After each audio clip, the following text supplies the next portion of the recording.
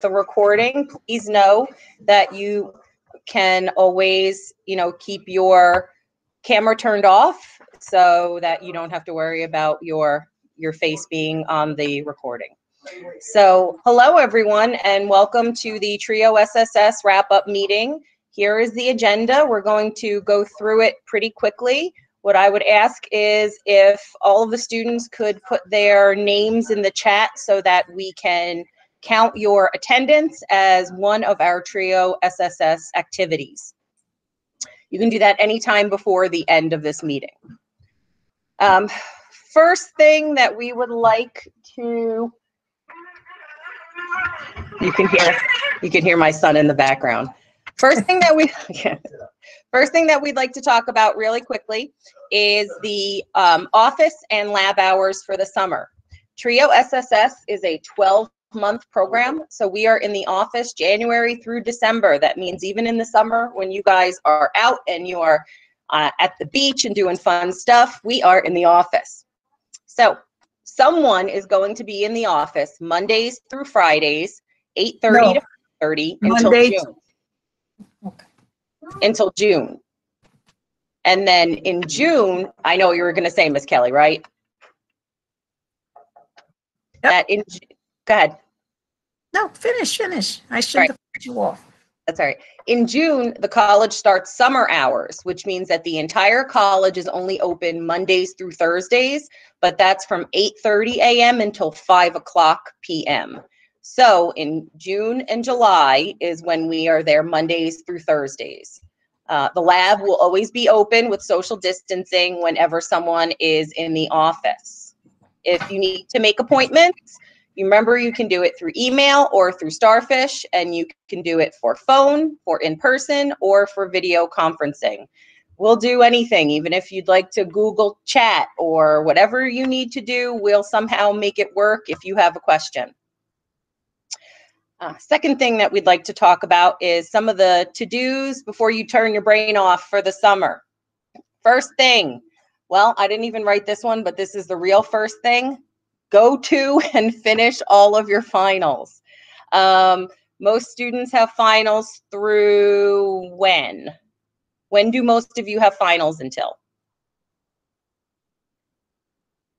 Anyone? You could put it in the chat. The 11th, I think. The 11th? That sounds about right, I think. Okay.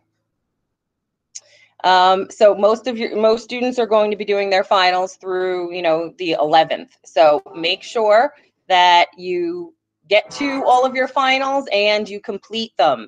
If you have any questions about if something is submitted, especially if it's electronic, always remember just to email a professor and ask, because I'd rather you ask a professor than realize you might have missed something. All right. Check your grades. Grades are due from professors by the 12th, which means after the 12th, you should be able to see your grades. Check them and make sure they are correct. If they're not correct, email your professors and TRIO SSS ASAP, because you have to, if you want to appeal a grade or make a change, usually do it within 2 weeks of the grade being posted. If you fail any classes, and I'm hoping that you're not, but if you fail any classes, please re-register for the courses that you fail. When you repeat a course, the F isn't calculated into your GPA.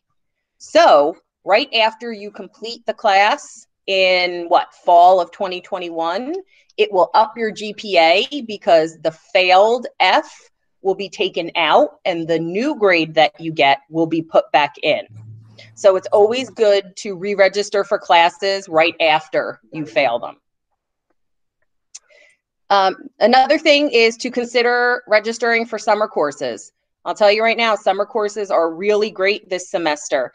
They are cheap. They're buy one, get one, and they're only about $1,524. That's for 2 classes. And if you receive Pell, that means that you have 2 classes that you're getting for $1,524. And once you complete both classes, Pell pays for almost all of it. Talking to financial services, we found that most students who have full Pell and take 2 classes over the summer. That means you could take 2 in summer 1, 2 in summer 2, or 1 in summer 1 and 1 in summer 2, and are paying less than $200. That's $200 for 2 classes, which is amazing. I don't know where you're going to be able to take 2 college classes for that low price. If you have a larger balance and you need some help, remember that TRIO SSS does have grant aid that is available to everyone. Or everyone that complete the class. They must complete the classes, must. Yes, thank you, Ms. Kelly. I didn't even put that in here, and that's a really big thing. You must complete the classes to receive your Pell and to receive the buy one, get one. So register for the classes and complete them. Really, summer classes are a little more intensive, but professors are really willing to work with you, and they go by pretty fast. I took a lot of summer classes as an undergraduate, and I liked them. So they're a great way to speed up your journey to graduation. Plus, you have us. You have us to help you. Yep, we're here all summer, which means we also have tutors available all summer, and we have Smart Thinking online tutoring that's available all summer also. The next thing we want you to remember is that you need to register for your fall 2021 classes. If you have not registered, you need to let us know, because we might be able to help you so that you can register. Is everyone here registered, or is someone not registered? If you're not registered, remember to email one of us, because we will help you. Or if there's a reason why you're not registered, we might be able to help you overcome that barrier too. I don't want you, none of us want you to be struggling at the end of the summer in August trying to pick classes and feeling like they're waitlisted or they're closed or that you're behind the 8 ball. If you do it now, we can help out. Then check your balance. Make sure that you are full-time and that you're getting your full-time financial aid. Remember, full-time is 3 course units, and labs at our school do not count as course units. So if you are registered for, say, I'm thinking, Writing 109, which is 1 course unit, Chemistry 120, which is 1 course unit, and Chemistry 120L, which is a lab, you are only registered for 2 labs. You are only registered for 2 course units. That means that you are technically full-time and you need another class to be full-time. What happens, Ms. Kelly, if you're not full-time? No financial aid. You have to pay for the full ride. Yep, that's. Don't want to do that. Don't want to do that. It's about $15,000. So please, make sure that you are full-time so that you can receive all of the financial aid that you deserve. One other thing about courses. Some of you may have had difficulties in a course this semester. It's been difficult times for everybody, and you're not sure, and you're fearful that you have an F or something. It's always good to reach out to the professor. Always good. And if you haven't completed a course, if you think you're going to fail it, let us know, because we can help you. Either, like Ms. Dilk said, re-register, or maybe we could, if you get it incomplete, we can help you. But you must, if you have it incomplete, you must submit the work, or you're going to get an F.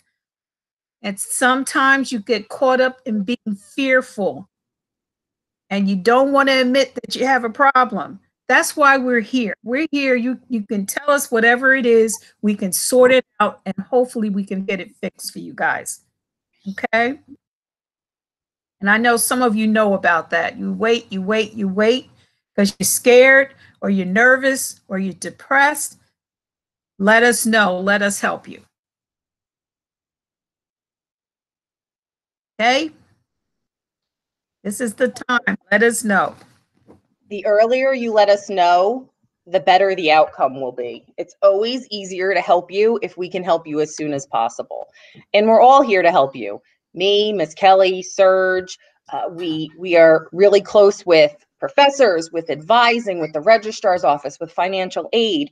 We will help you and be your advocate on campus. But Miss Kelly's right. Now is not the time just to, put a blanket over your head and not think about things. Let us know so we can help you while professors are still checking emails, while people are still on campus and not taking vacations, while things are happening. And we want to make sure that you're okay. We want to make sure you're happy, you're healthy, you're safe. And if we don't know those things, we can't help. So next, if you check your balance and after all of your financial aid and after all of your loans, you find that you still have a balance, you can fill out the grant aid application that's available on Blackboard. Priority, as per the government, is for students who are in their first and second year, but we can give to students who are in their third or fourth year if there's extenuating circumstances. So we do, again, have money available for the summer, and then our grant starts again next year, and we'll have money available for other semesters. We try really, really hard to make sure we give money to as many students as we can, but we don't know unless you let us know. Next, this is another financial thing. Apply to outside scholarships over the summer while you have the time. If you're not taking classes or you have a break and you have nothing else to do, these are two websites that are really great. They are outside or off-campus scholarship searches, FastWeb and Big Future. You go in and you start searching, and you might be a student who is taking biochemistry and wants to be a cytotechnologist. Well, there might be a random scholarship that's available for students who are biochemistry majors who want to be cytotechnologists. Some of them are even really like funny ones, and they're for small amounts. The last time I looked at FastWeb, there was one from an organization for cats. And if you wrote an essay about why you loved cats, you could receive $50. Now, that doesn't seem like a lot of money, but that's probably one of your books or part of one of your lab books, because I know those are expensive. So start looking. Yeah, I know. Ted, how much is a lab book? How much is a what? A lab, one of your labs for some of your classes. How much is a regular book for you? So luckily for me, most of my books I had it by my professors. They just did the online book and then everything. But the book I had to buy was for my writing class, and I paid like I think 100 or 120. Yeah, something like that. Yeah, 100 or 120. That's a lot of money. So if you can find even what they call micro scholarships on some of these, guys, I would go ahead and do it. If you need help writing essays for them or you need recommendation letters for them, ask us. We can write you recommendation letters for anything, including outside scholarships. I would also say start looking at the books that you need. And, we're going to do that in a little bit, so hold on. And the last thing, and we can't stress it enough, Serge, do you want to say this one because it was your biggest pet peeve? What is it? Check your email. Oh, yeah. Look at your emails. That is so annoying. Just answer the email. That's it. Just open it up and just go and answer it back. That's it. Even if you're not scheduled for classes, check your email. There might be something really important that's happening, or somebody might be talking to you, especially if you're on the wait list for a fall class. Yes. They email you and you have 48 hours or sometimes 24 hours to tell them yes or no if you're going to take the spot in the class that's waitlisted. If you don't check, you'll lose that spot. It'll go to the next person who's waitlisted. So you really, really, really want to make sure that you check your email, I would say at least 3 times a week during the summer, even if you're not taking classes. Delete the stuff you don't need, answer the stuff that you do. Please answer Serge. This is his pet peeve. Okay. Yeah. Go ahead. Also, yeah, add something. They could actually just put the email as a notification on their phone. So anytime there's a notification from the email, it just pop out like text messages. Oh, maybe you're going to have to show us that so that we can show students how to do something like that. I know you can put your away message, but I don't know how it pops up. Also, you can get things forwarded. You can get your school email forwarded to your personal email. So if you don't want to check your school email, get it forwarded to your personal email. It'll mean your personal email will get a lot of emails, but you won't have to check two. Some hints for fall. That's the next thing on our agenda. Most classes next semester are at least partially in person. That means a lot of your classes you'll be meeting once in person and then probably once either virtually or asynchronously. That means that you'll do work and hand it in through Blackboard. Make sure you set up your schedule so you know where to be and when you have to be there. We haven't done that in what, 1, 2, 3 semesters. Oh my, wow. So it's gonna be weird to start doing that, but you want to make sure you know where you're going and what days you have to be there.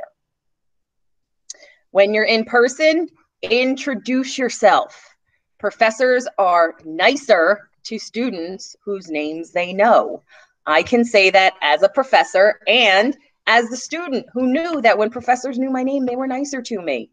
They're nicer when they can put a face with a name. All you have to do is say, hi. Hi, my name is Ted, and I'm in your math class. It makes a big difference. It shows that you're personable and that you're professional. Always also put your name at the end of any emails you send to professors. Just because your name is in your BC email address doesn't mean that you shouldn't put it as a signature. It's a big thing. It's also good to know your professor's name. When talking to students, like, what's your professor's name? I don't know. If you need support from your professors, you know their name, they generally help you a little bit more. Mm-hmm. Just some little simple tips. It's so much easier when you go anywhere else on campus and you say, oh, my professor. What professor? And you're right, Miss Kelly. I don't know. Well, is it a man or a woman? I think it's a man. No, just know their names. It makes it so much easier to talk to financial aid. It makes it so much easier to talk to anyone in tutoring. And it's really quick. You have to learn what, 4 or 5 names a semester. That's not terrible. And it's on your Blackboard. It's on Starfish. Their names are all over the place. If you have online classes that are totally online or synchronous or asynchronous, remember, synchronous means that at least one class you guys are all doing together via Zoom or Google Meet. And asynchronous means it's all online and all through Blackboard. You just receive the information, do the work, and post it. Remember to log on to those courses the first week of classes. If you don't, it triggers a flag and says that you are not attending. And if you don't attend the first 2 weeks, the school's system kicks you out of that class. We've had so many students who have had issues because they were kicked out of a class and then they were part-time. So they went from owing nothing and receiving a refund to owing $9,000 for their 2 part-time classes. We don't want that to happen to you. So always log on to those online classes, especially the first 2 weeks. And if you have an issue with your technology, getting into Blackboard, getting into your portal, always let us know. Ted, did you raise your hand? Yeah. I was going to talk about actually knowing the professor personally. Go ahead. That's it's really good because I really know a lot of professors like Dr. Cook, Professor Benjamin, Zeron, and then some other guy too. And I had to pass my programming class because if I don't pass it, I don't graduate. But I don't really know much about programming because I'm a math major. So Professor Benjamin, he's been helping me lately through Zoom classes. But he teach me abstract algebra. Instead of that, he's now helping me on programming. So it's very good to know professors on a personal level. Wow, that's really nice of Dr. Benjamin. Ted, what I would say is after the semester, you might want to, even if you thank him every time, thank him for that, because that's really awesome that a math professor is helping you with programming, because he wants you to succeed, and he wants you to succeed because he knows who you are. So, you know, use your professors as your mentors. Oh, Ted, I'm really happy. I know I'll just tell other students, but there are other professors that speak so highly of Ted, especially Dr. Cook. And that's because he makes an effort to get to know them and to have, you know, a very nice either working or academic relationship with those professors. So take Ted's lead. He does a really good job with that. And when it comes time, if he decides to go to graduate school, he has a lot of professors who will remember him a year or 2 years from now when he wants a recommendation. Yeah, it's like over 5 recommendations. Yeah, that's really great. Go you, Ted. Yeah, you are smart. You're a smart cookie doing that. Next semester, don't forget our resources. We have peer tutors. We have smart thinking, 24/7 online tutoring. We have our lab that's available for all of your printing needs. Hopefully next semester we'll be able to open the lab for more hours as we let student workers stay after staff leaves. We have a reference library. We have calculators if you need them. We have all of these things that we have for you, and they're just waiting there. So remember the resources and use them. They're free to you. And some of them cost, you know, some money. So use them for free. Also look at the books that you have for next semester. If you have classes that are gen eds or that aren't part of your major and you can't afford them, check out our reference library. It's on Blackboard. We might be able to offer you a hard copy book or an ebook that you can use. Well, if it's a hard copy book, you can use it in the lab, you can use it in our office, you can PDF it, you can take pictures of it, you can make copies of it, whatever you need. But if books are an issue or paying for books is an issue, look at our reference library. I will also next year see if Student Affairs is doing a book grant again, as they were this year. And if they are, SSS will give you that information. So, and you can donate books if you have some and you want to clear off your bookshelves. Donate them. Yeah, we love donations. Malik, who's graduating this year, has been so generous and has given us so many books. And we write his name in there. We say, you know, generously donated by Malik Brown. And then the year he's going to graduate, we'll do the same for you. And we thank you. If you don't need the book, there might be somebody else on campus who does. And if you're just going to get a $1 or $2 selling it back, just give it to us. We love free books. That's a smart one, Miss Kelly. I forgot about that. Okay, events. So this Thursday night at 5 o'clock, we are doing our graduate recognition ceremony. It's going to be virtual from 5 to 6 p.m. And I have the link here, and then I am going to put the link in our, there we go. I put it in the chat here in case you're interested. If you would like to celebrate one of your friends that is graduating from the SSS program and from the college, please don't hesitate to come. Let's celebrate those who are finishing their journey here at Bloomfield, and let's give them a great send-off, even though we can't do it in person.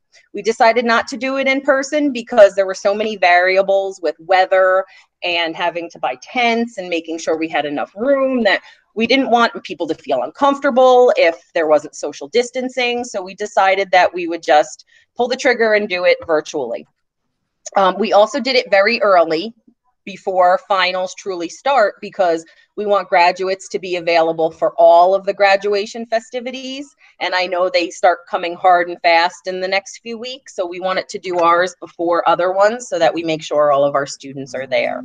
So if you have a couple minutes and you want to stop in to give a round of applause to somebody, please do so.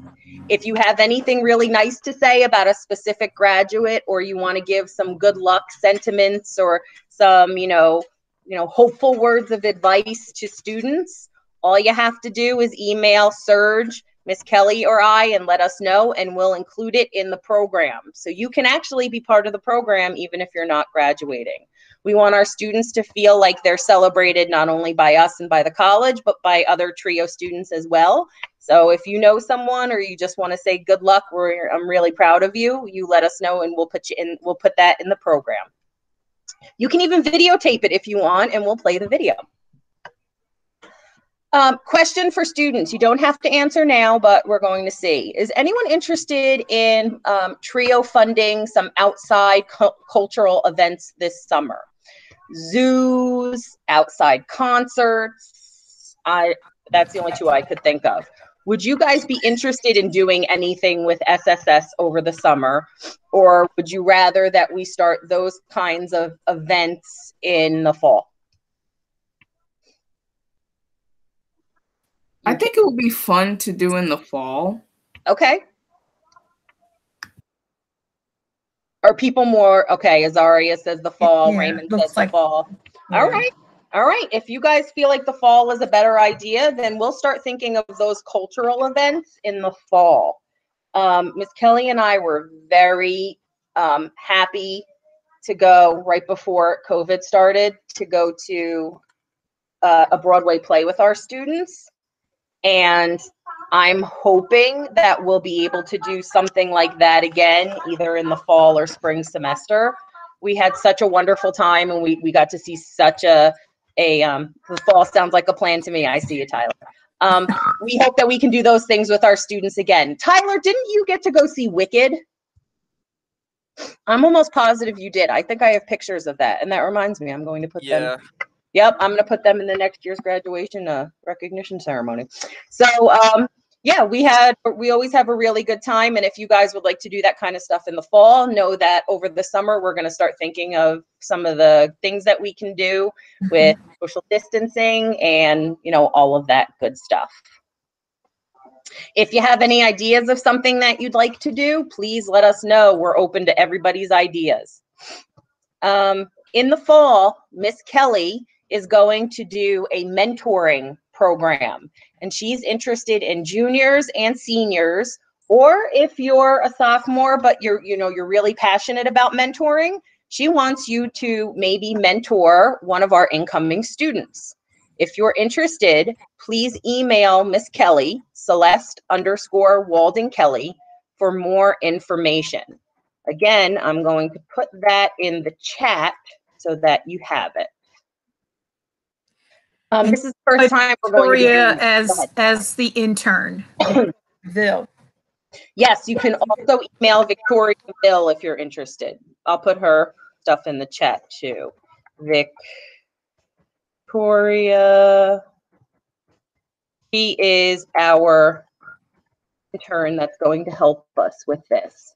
We're hoping to have some really like an orientation meeting, maybe a really fun event for the mentors and the mentees. We're not going to be asking for a lot of your time, just for you to be there for a student who is transitioning from, you know, from high school into college, or transferring from another college to Bloomfield College.